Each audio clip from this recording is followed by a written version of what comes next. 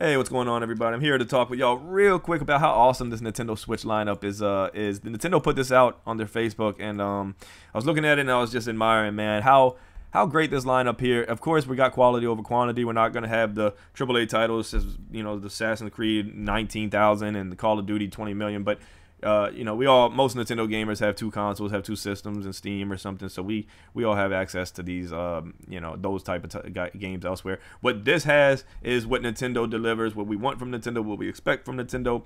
It is the exclusives and the indies, and plenty of them, and plenty exclusives that we haven't had in a while, and some that are even new. So I'm stoked for this, man. I'm giving this a 9 out of 10, and it just this based on the future. When I really look at what's coming, and what I really look at what we've had this year, when you really look at this big picture, it's amazing to see that all of this was really announced within the last year. And when you think about it like that, give or take a couple exceptions, one or two, like Shin Megami Tensei, for example. But when you think of it like that, man, it's pretty, and No More Heroes, but it's pretty impressive. And I'm glad Nintendo's been doing this. Like, they learned their lesson with a couple titles that are actually excluded from this bottom row: Metroid Prime 4, Bayonetta 3, and Breath of the Wild 2. They learned their lesson. They're not going to do this announcing things 40 years out anymore. This window is tighter. It makes the excitement better. It makes the waits easier, and it makes the reviews, probably scores, and the anticipation doesn't get. The reviews are probably better. The scores are better. The reception is probably better because the anticipation doesn't just weigh it down. Cyberpunk, I'm looking at you, and some others where it feels like the directors are Metroid Prime 4, where the developers are pressured to rush these things out before they really want to, but they're on this time limit. So I'm glad Nintendo's learned. This was a little bit farther out than it was last time it was announced. Part 1 was announced and then dropped like the next month or something, and that blew my mind. This time they went the other direction. They said, hey, we got a sequel in the works. Fine with me. I'm fine with the sequel. I just think they said a new entry in the series. I don't think they said it's an actual sequel, but a new interest in the series. I'm glad it's a series. That's the biggest thing we're taking away from this. It's a series. They're not going to do a one and done like they did with some of their other IPs or titles that didn't hit off as big as they thought. I think eventually Kingdom sold a bunch. Whoops. I think eventually Kingdoms went on to sell a bunch, but in case you didn't catch that, actually, this is pretty cool. This is the new Pikachu jet that they put out in Japan. I gotta go to Japan, man. Japan got all the cool shit. But anyway, man, this is a great lineup. First half, we're about around here. Knockout City's awesome. I wasn't interested in Game Builder Garage, but the stuff that's been coming out has been very intriguing. So color me interested now. Super Mario Golf, that's gonna be big, coming out this week, I believe. Tony Hawk's Skater 1 and 2 is a remake. I mean, it's on other consoles, but I've been waiting for it. I've been holding out for the Switch version. That's something I need to play anywhere I go.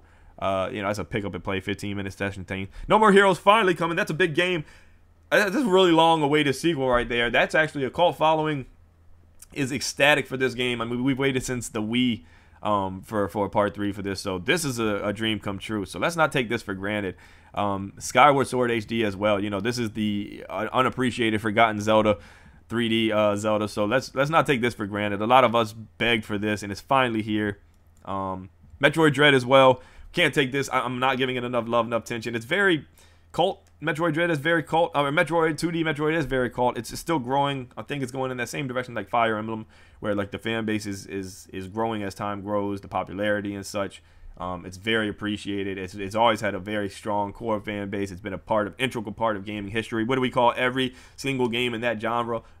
Metroidvania. So shout outs to Metroid 5 coming in that Samus saga.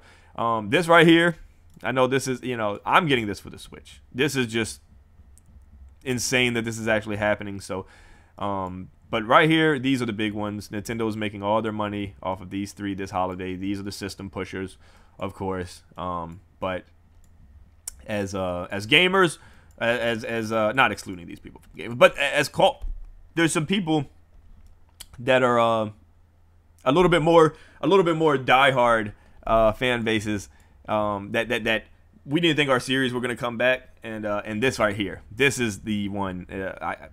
It's been what, 15 years for this as well. Nintendo just has these aces that they have in there, and they know what they're doing, man. They pile them up and they wait for the right moment, and then, oh, you thought we forgot, and they just throw them right at you. I'm still waiting for my damn Wario lands to come back and stuff, but they did it with that. Shin Megami, it's been 5 years in the works. So it's a long story short. The only reason I just wanted to ramble about this. This is the impressive thing is this is the list of only AAA titles. They're excluding big indies. They're excluding remakes and ports. Stuff like DBZ Kakarot, River City Girls 2, Hollow Knight Silk Song. I don't know where that is. I remember at 2019 E3, I was there. I was in the treehouse. I skipped over it. It's my biggest regret from that trip, is skipping over Silk Song, because I thought it was coming out soon, and I said it's day one. Don't worry, I want to play Borderlands 3. And I regret it. I just finished the original Hollow Knight. I was burned out. You know, anybody that's played and beaten Hollow Knight knows it takes a toll on you. Anywho, there's a lot of good games and remakes. Toy Soldiers, big remake coming, that are excluded from this list. Getsu Famudin Undying Moon, I think I'm pronouncing that right, and Aztec Forgotten Gods. A bunch of stuff shown from the indie world, the indie showcase earlier on this year. Is excluded from this list. So, you know, we got to take into consideration all that stuff, man. It's a very, very bright future for the Nintendo Switch console. It's not showing down. It's not showing any signs of slowing down. And there's hella support for this thing from the first party, from the third parties, and from the indies. So I'm fine with it. I'm fine with this lineup. I'm fine with remakes. I like ports. I got Republic Commando. I like remakes and ports on a portable system. I like having the ability to play this, to have the accessibility without having to hook up old consoles, to sit on my couch, play these old classics I want to revisit while watching TV. It helps my ADHD, my multitasking, whatever I need. But just notably, before I let y'all go, or if you're even still listening, I'm nobody, but there's a few notable titles missing here. There's Metroid Prime 4, Bayonetta 3, Breath of the Wild 2. None of them down here. Kind of worries me. I know Nintendo said we got plenty of more stuff coming later this year, plenty announced date, but it almost feels like we're another year out for some of those, and Metroid Prime 4, I'm sure. But Bayonetta 3, Breath of the Wild 2, I was kind of looking forward to a little bit sooner. But hey, as long as they're fine, as long as they're polished, I can wait. Just don't make me wait Advance Wars years, but just you know, let's hurry up a little bit fast. But anyway, a bunch of other good stuff coming. I'm excited. 9 out of 10. And we're Star Wars hunters, actually. That indie game, I was hoping. I'm a Star Wars guy. I know it's a Zynga game, and nobody really cares about Zynga coming to consoles except for me. But I'm intrigued. I think Zynga has a whole bunch of possibilities under the belt. Hopefully they don't do all this free to play and pay to win crap. But it's a Star Wars game, so I'm always ecstatic for Star Wars games. Actually, before, another notable absence, which is kind of weird, Fatal Frame. I think that's a big, since Nintendo is now publishing this series, it's kind of weird that they would exclude it from their lineup here that they put on the website. I don't know, Nintendo's weird like that, but I mean, if you're going to put Diablo on here, why not put Fatal Frame? I mean, but hey, nonetheless, exciting future, plenty of games, plenty of support. I'm ecstatic. Switch Pro, don't expect it for another holiday 2022, 2023 maybe even. That's definitely going to coincide with Breath of the Wild 2. I will put money on that. $10 on that right now. Comment below.